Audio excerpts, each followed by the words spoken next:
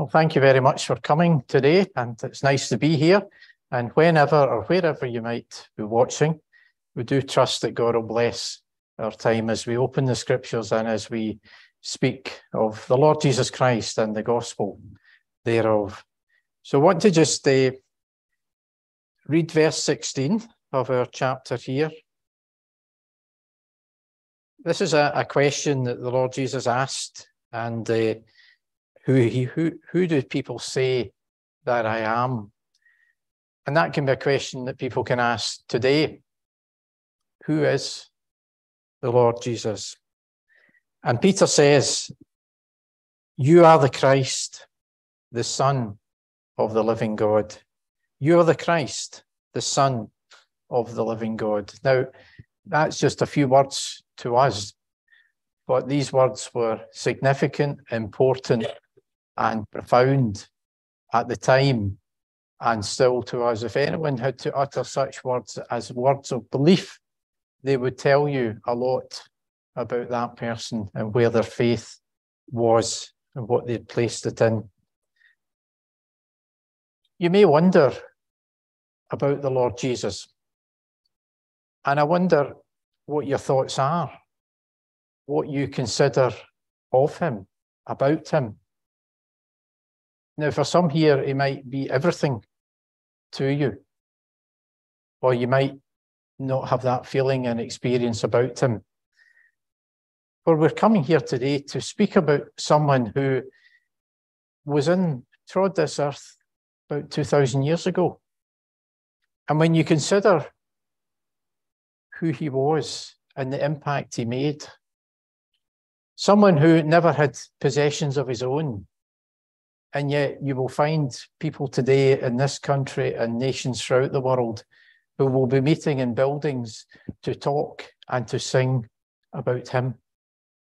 He lived in a country that probably was the size of Wales, and other than seeking sanctuary as a child in Egypt, never left.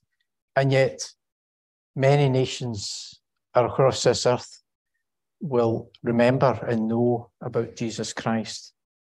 And there are many facets about him that are remarkable. Who has ever lived that has made an impact like Jesus? And we're talking 2 millennia later from when he was here. People still know about him. People still talk about him. People follow him. We may not consider a gathering like this a great amount of people, but when you consider why we are here and what the purpose is and whom we are speaking about, is that not quite remarkable that all these years later, he still makes an impact? Why is that? What's the reason for that? We want to look to the Bible. I have read and done and taught Emmaus courses over many years, and I've gleaned a lot about the Bible and what it has to say about Jesus Christ, what it teaches about him. And I want to just share some of these verses with you today, because I believe they'll be of benefit and of help to you. And we read there in Matthew's Gospel, one of the 4 Gospels that tell us a bit about the life of Jesus Christ. Not everything, but significant portions. What I want to do is to look at just who he was. When we talk about his deity, he is divine. I want to look at some of how does the Bible describe that? Where do we get that from? Why are we saying these things? What is our reason for proclaiming them? Why is it important? Well, if we look at John chapter 17, verse 5, we have a verse there that tells us that Jesus Christ is eternal. That tells us something that's deeper than just a man. It says, and now, O Father, glorify me together with yourself, with the glory which I had with you before the world was. So when I say he's eternal, the word of God is giving us a reason to say that. And everything that we would say, indeed, not just if I'm up here speaking, anyone who's up here or anywhere where they're preaching, they are telling you something from the Bible. And I was reminded recently, when our coronation of our king, a Bible was given to him, and it was told to him, this is the most important book in the world. And I wouldn't disagree, and many wouldn't disagree. The Bible has the words of life, a very authenticated book, a very reliable book, a very trustworthy book. Indeed, more can be told about the Bible and its authenticity and reliability than any other book that has ever been written. Jesus Christ is eternal. He is also present everywhere. And we can read about that, Matthew 28. And Jesus, verses 18 and 19, Jesus came, spoke to them. All authority has been given to me in heaven and earth. Go therefore and make disciples of all nations, baptizing them in the name of the Father and of the Son of the Holy Spirit. And if you were to take time to go to the Old Testament and read Psalm 139, you would see there that God is present everywhere. Jesus Christ is all present. And that's a thing that is quite profound, but very important. He is also all-powerful. Revelation 1 verse 8 tells us, I am the Alpha and the Omega. This is Jesus himself who's speaking. I am the Alpha and the Omega, the beginning and the end, says the Lord, who is and who was and who is to come, the Almighty.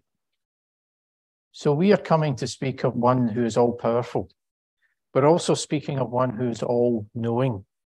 And we read that in John chapter 22, verses 24 and 25. But Jesus did not commit himself to them because he knew all men and had no need that anyone should testify of man, for he knew what was in man. And he even says, Peter even says to him in John chapter 21, he said to him, Lord, you know all things. You know that I love you. When Peter was challenged after his 3 denials, the Lord spoke to him, and part of his restoration with him. He knew the Lord knew everything. Jesus Christ is also unchangeable.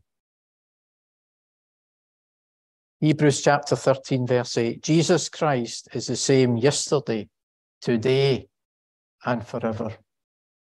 Isn't that reassuring in the world in which we live, that there's something that's the same in the past, the present, and the future? Christ is reliable, trustworthy, believable. And I think that's important, because as we go forward to speak about the value and the worth and who he was and what he accomplished, it's important to know that he is never changing. God doesn't change. God doesn't change his mind. He doesn't promise and fulfill. He doesn't speak and not. So it's important when we look at the Bible, we understand that. But if God talks about heaven and talks about a hell and talks about where our eternal destiny is and where we must place our faith and our trust or not place our faith and trust, we have to realize what the consequences of that are, of our decisions that we take. What did Jesus do? How can we look at the Bible and find out what was he about? Well, in John 1 verse 3, we says, all things were made through him, and without him nothing was made that was made. He was the creator. He was there in the very beginning. Now, we have a very interesting take in the world in which we live, in the country and the nations in which we live, where fairly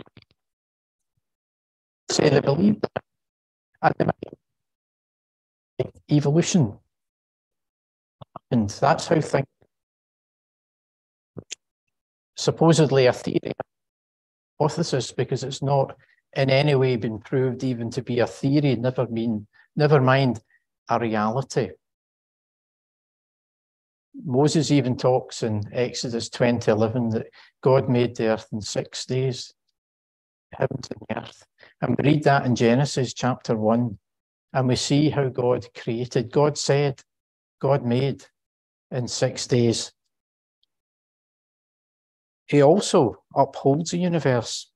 Colossians 1:17, and he is before all things, and in him all things consists. God didn't create and leave and go away. He sustains and he looks after. And that's important. And we should always bear that in mind. And the environment, world, the earth in which we live, we should remember that God is in control and God sustains. If we go to Genesis chapter 69, chapter 6 to 9, we see there of a flood, a worldwide flood, and we see the impact of that. But we also see a God who has made provision for the future and has given responsibility to man to look after, to be a steward of what we have. But that means we should look to God. We should seek his way and his purpose and his understanding. So if we are concerned of what is going on around us and wondering what is happening and what is the future, we should trust in God, for he has a plan and a purpose. There'll never be another worldwide flood. He has promised that. He has sent a rainbow that is an evidence of his promise. What happens at the end of the world? Well, that's different. We'll read about that later in the New Testament and what Peter talks about. There will be new heaven and new earth to come. So we should be prepared for that. We should be ready for that. We should understand that. So he's a creator and he upholds, he gives life to the dead. John 5:21 says, for as the Father raises the dead and gives life to them, even so the Son gives life to whom he will. So there's some of the work that Jesus has done. What in the Bible? We would call Jesus Christ. Maybe people think he was a good man, a good person, quite impressed with what he said and what he done and what they hear about him. But the Bible said more than that. It says he's called God. Now that raises our listening and our understanding higher, because that is a challenge to many, that Jesus Christ is called God. God the Father calls him the Son of God in Hebrews 1 verse 8. But to the Son he says, your throne, O God, is forever and ever. Men called him Christ God. John chapter 20 verse 28. Thomas answered and said to him, my Lord and my God. Thomas doubted, perhaps like some would doubt because they didn't see. But the Lord said, better those who have not seen and have believed. But Thomas recognized that who he was looking at was his Lord and his God. Even the demons recognized Jesus as God. Mark chapter 1 verse 22 saying, let us alone. What have we to do with you, Jesus of Nazareth? Did you come to destroy us? Know who you are. I know who you are, the Holy One. We read a lot about demon activity in the Gospels. If we go through that, we see a lot there. Demons were very active, but the Lord Jesus Christ was the Son of God and power over them. Christ himself, he was God. John chapter 10, verse 30. I and my Father are one. That's a very, very significant statement, because we're dealing here with one who the purpose and the reason for him coming is that he is God. He came, we call it his incarnation, often referred to. The Word became flesh and dwelt among us, John chapter 1, verse 14. This was foretold in the Old Testament, in Isaiah, in chapter 7, verse 14. It says, therefore the Lord himself will give you a sign. Behold, the virgin shall conceive and bear a son, and shall call his name Emmanuel. And we read of that in Luke chapter 1, verse 35. It says, the Holy Spirit will come upon you, talking to Mary, and the power of the highest will overshadow you. Therefore, also the Holy One who is to be born will be called the Son of God. And then we see in Matthew chapter 1, verse 23, behold, the virgin shall be with child and bear a son. They shall call his name Emmanuel, which is translated God with us. It's surely the most historic event in world history, Jesus Christ coming, dwelling amongst us. He was truly man. He had a body, he had a soul, he had a spirit. He displayed to us what the Father is like. If you want to see what God the Father is like, look at God the Son. And John chapter 14, verse 9.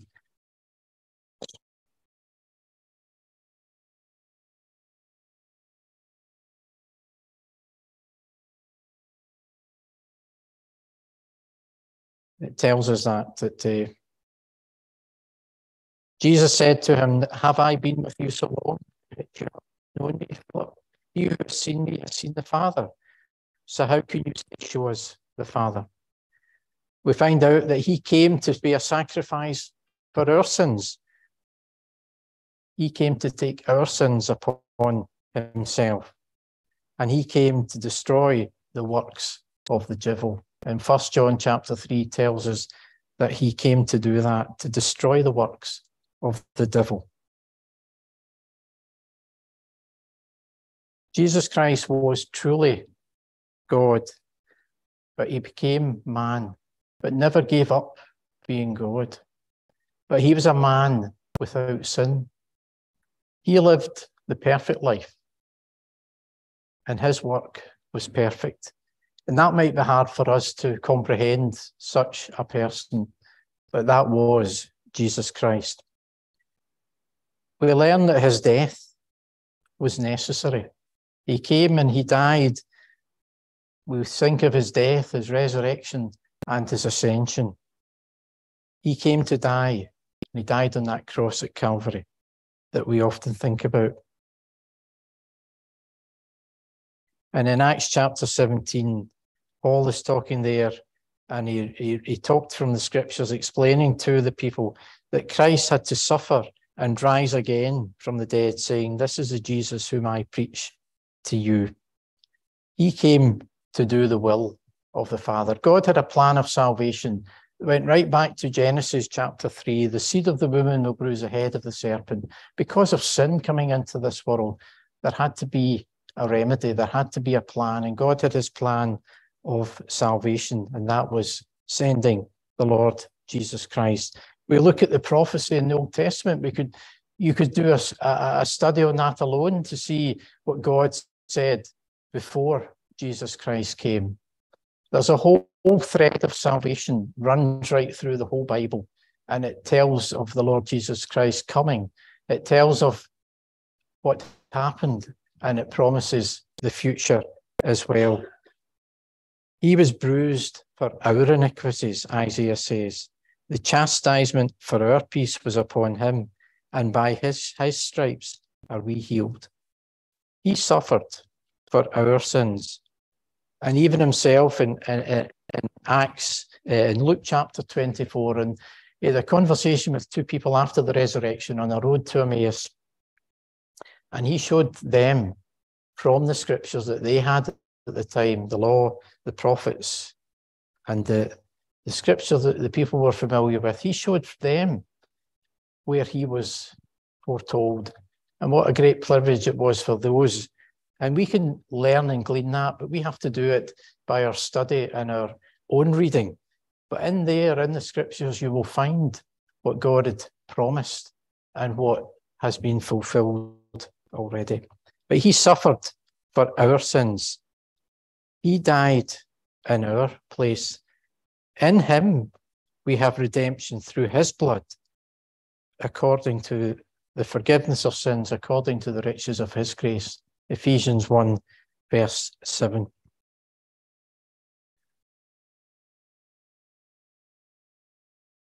We find that Christ died in our place. Paul talks a lot about that in his letters in the New Testament. Corinthians chapter 15 talks about it. "For I delivered to you first of all that which I also received, that Christ died for our sins according to the scriptures." We might be thinking that things happened in the life of Jesus Christ that maybe took a twist and a turn and went in a certain direction, that maybe, how could someone so good and so loving and so caring, how could what happened to him happen? But we have to see it as part of God's plan and God's purpose. And ultimately, God was seeing a perfect sacrifice, and a sacrifice that involved no sin, no impurity, no Nothing wrong, nothing embellished, no flaw. And it had to be one that was perfect. And that's where Jesus Christ comes in. He suffered for our sins, and he took our place. The great thing that we must remember and rejoice in, that the resurrection is a significant event for the Christian and for all those who believe, and potentially for others who could believe as well. And Luke chapter 24, verse 39, Jesus came and visited, and people seen him after the resurrection. They could see, behold my hands and my feet, that it is myself. Handle me and see, for a spirit does not have flesh and bones as you see I have. It was real. It wasn't an illusion. It wasn't something that people were imagining. And that can be verified because people could see the wounds that he had. And he came and stood before them. And he came even when the doors were shut.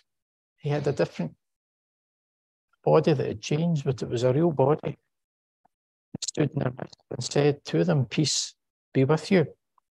And it wasn't just a few people who witnessed. There was many appearances of Jesus. 1 Corinthians 15, verse 17, or 15 says, he was seen by over 500 brethren at once, of whom the greater part remain to the present, but some have fallen asleep. So even at the time that that was written, people could go and vouch and verify that Jesus Christ had risen. I think it's irrefutable that the evidence that Jesus Christ rose. What is the question for most people is, do you believe the purpose and the reason of his resurrection? Or is it just something you consider a fact of history? It's a big challenge how we deal with the message of the resurrection. It's also vital for the Christian faith. Paul also says, and if Christ is not risen, your faith is futile. You are still in your sins. There's no real purpose to the Christian faith if we don't have a resurrection. Jesus Christ could just be considered a good man, a great man, a man who did great things, but he died. And that would be the end of it. But the Bible doesn't teach that, and the evidence doesn't tell us that. He rose. He's alive, and people seen him. The Bible teaches us he ascended heaven.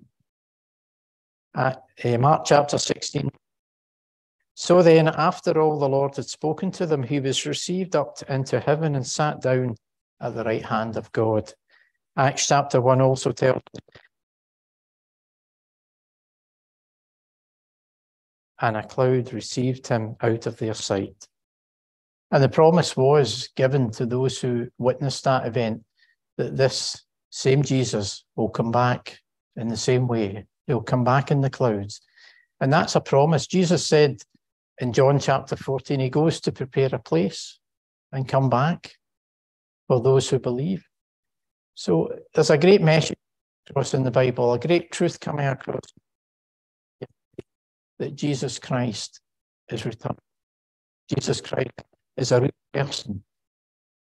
He died, he rose and ascended, and he will return again. And I think it's something that's a challenge to each one to consider. Where do we stand before God? Are we here because we believe? Are we following him fully in our lives? Are we trusting him? Are we turning to him for salvation? Do we know him as our Saviour and Lord? The Bible teaches us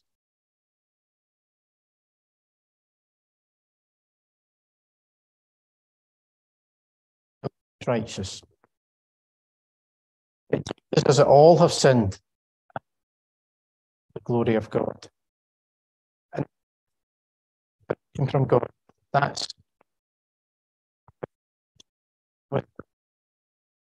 It teaches us that the wages of sin is death, but the gift of God is eternal life in Christ Jesus our Lord.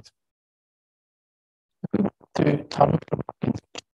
we want to recognize that we are interested, we are challenged by the message of the Bible of Jesus Christ, if we want to recognize that we have sinned, and it's important that we realize that we have sinned. Maybe sometimes people think, well, I've not done that much wrong. I'm not really that bad. But we've all sinned. None of us are perfect. Even sometimes what we think, the Lord would teach us that that is wrong, that that is sin. We might not have done crimes that merit punishment in the eyes of the law, but against God, we have all sinned, and there's no one who is without sin. But if we recognize that and we want to repent of that sin, if we want to turn away and seek forgiveness and realize that it was our sin that put Jesus Christ on the cross at Calvary, it was us, each one of us. There was no sin in him was no sin. He did not sin. But if we confess him with our mouth, and we can say Jesus is Lord, and believe in our heart that God raised him from the dead, you will be saved. Romans 10, verse 9. One of the favourite verses of many believers. And Romans 10:13 says, for everyone who calls on the name of the Lord will be saved. In Ephesians chapter 2, Paul again writes, for it's by grace you've been saved, through faith, and this not of your own doing, it is a gift of God, not as a result of works, so that no one may boast. The believer does not stand on their own merit before God. There is nothing that we could do to earn our salvation. The Bible is quite clear that there is nothing good in us in the eyes of God. We have sinned and fallen short. But through God's grace and God's great gift of salvation, we can repent and turn and believe. And in John chapter 1, verse 12, it says, but to all who did receive him, who believed in his name, he gave the right to become children of God. We can have a new relationship. We can be in a new place. We can be born again by that faith and that trust in Jesus Christ. I said earlier that God's word teaches us that there is a choice for people to make. And God, in his word, and those who have written it, speak of heaven and speak of hell, speak of eternal destiny with God or outside of God. People can make a choice. People can see that they have sinned and erred, and that the message of the Bible of Jesus Christ is a message for you to take heed of. Many, many millions of people over the last millennium, 2 millennium, have put their faith and trust in Jesus Christ. They have recognized him as who the Bible teaches he is, the Son of God, the one who was God, who came and dwelt among us, took on human form, but never gave up being God. And the one who is at the right hand of God now, who is fully God and fully man, who still bears the wounds from the cross at Calvary. And it's a great challenge to everyone to consider, does it mean anything to you? Can you say he is my Saviour and my Lord? Do you follow him? Have you committed your life fully to him? Have you trusted in him? We read earlier there that the disciples were given a commission to go into the world and preach the gospel and teach and baptize for those who believed in the Lord Jesus Christ, baptized and witnessed and testified in that act of being a follower, a witness of Jesus Christ in their life, a symbol of our death and our resurrection in Jesus Christ as Saviour and Lord. It's a great message that we have, and it's a great message that has stood the test of time and will do.